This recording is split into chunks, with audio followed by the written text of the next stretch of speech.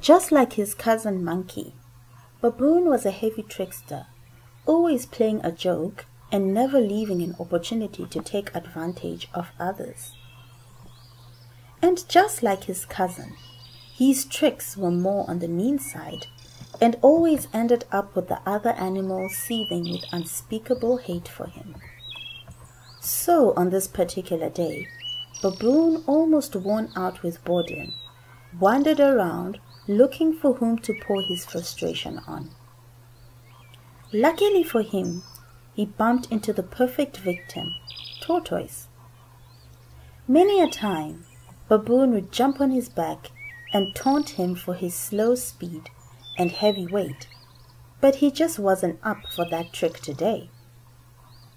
So instead, he decided to engage him in some idle talk. "Hey there, old fellow," Baboon said heartily. "Have you found anything interesting to eat today?" "No," replied Tortoise sadly. "I have found nothing, and I'm so hungry. Not only that, my dear wife is hoping I'll bring home something for her to eat, but I'm afraid I'll have nothing to take home to her." The baboon danced up and down with laughter as a wicked idea had just sprung into his heart. "Why don't you follow me, poor Tortoise, and when I get home, I'll have supper all ready and waiting for you." "Really?" Tortoise exclaimed. "Thank you so much, my dear friend. Thank you, thank you." Baboon then turned around and bounced merrily along, leading Tortoise home. Tortoise followed Baboon as fast as he could, which was, of course, very slow. He, however, did not relent, even when going uphill. The thought of a good meal as a reward kept him going. Only once or twice did he stop along the way to rest, especially when the ground got very bumpy and rocky. But with the promise of a wonderful feast, he continued plodding on. Baboon had already gone way ahead of him and had disappeared into the horizon. Tortoise eventually reached the bush Baboon called home and shouted for him to announce his arrival. There Baboon was, leaping around and grinning to himself happily as soon as he saw Tortoise. "Bless my tail! What a long time it took for your fat self to get here. It must be tomorrow already." "I'm so sorry." Tortoise replied, puffing away after his long and tremulous journey. "I tried to get here as fast as I could, but I'm sure that you have had plenty of time to prepare the dinner, so please don't bite my head off. Where is it?" "Oh yes, indeed, it is," Baboon replied. "Supper is more than ready and waiting for you. All you have to do is climb up the tree and get it." He pointed up towards the branches above his head. "Look at that! 3 full pots of fresh millet beer brewed especially for you." Tortoise wistfully looked up at the pots of beer and started drooling, not only at his hunger, but at his anger too.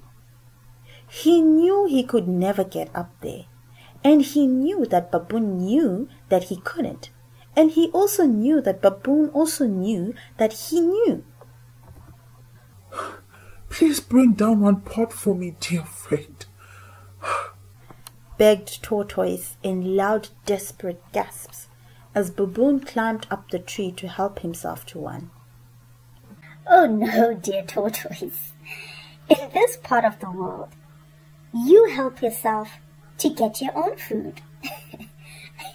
Anyone who wants to have supper with me must climb up my tree to get it.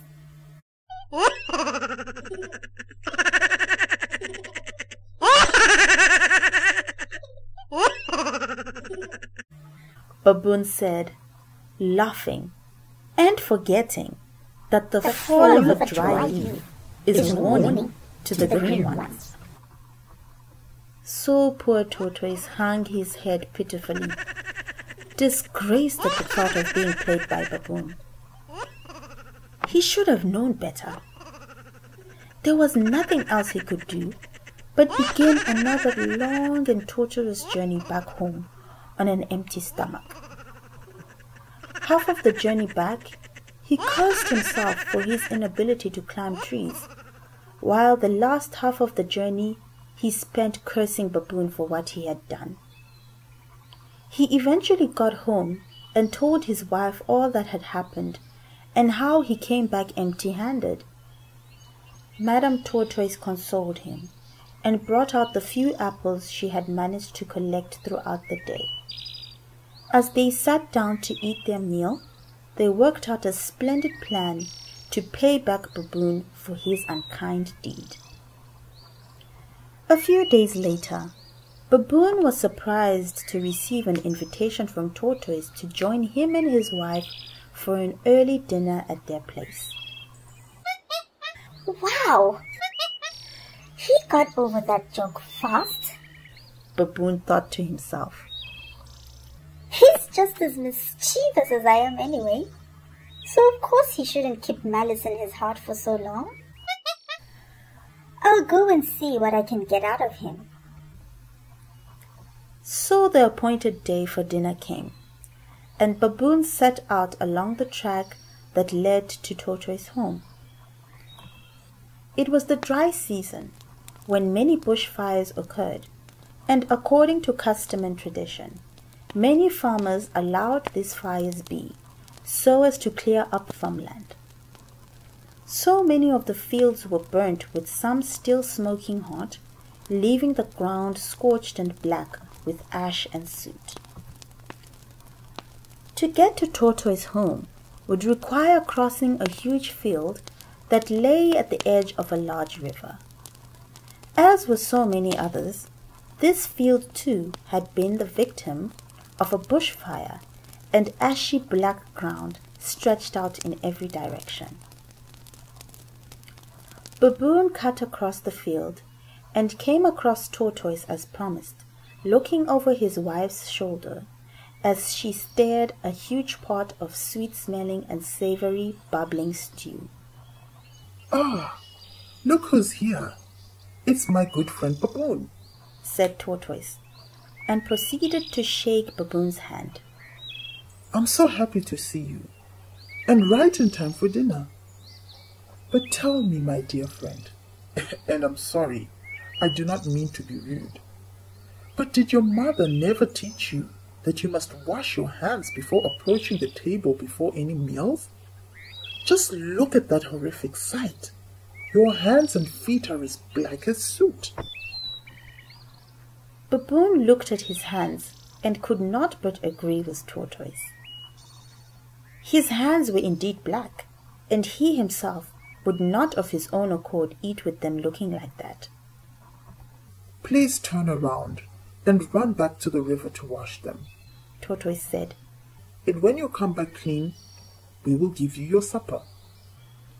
So Baboon scampered across the black earth and jumped into the river to wash himself, but realized that he still had to cross the field to get back to Tortoise, therefore arriving back even dirtier than he was before because he was wet. "Oh dear Baboon, this can never do. I told you that you can only eat with I and my sweetheart only if you are clean. Please, go back and wash yourself again. And you had better hurry up, because we have already started having our supper," Tortoise said, his mouth filled to the brim with food. Poor Baboon went back to the river and again came back with his hands, feet, and whole body covered in black ash. And each time he returned, Tortoise refused to give him any of the food that was fast disappearing. By the time Baboon could take it no longer, Tortoise had swallowed the last morsel, and Baboon finally realized that with his own folly he had been outwitted. In a burst of rage, he crossed the burnt field for the last time and ran all the way home.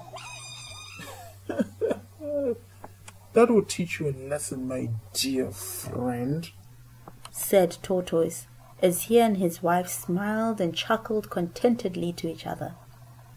What goes around must surely come around. They then withdrew into their shells for a sweet and long night's sleep.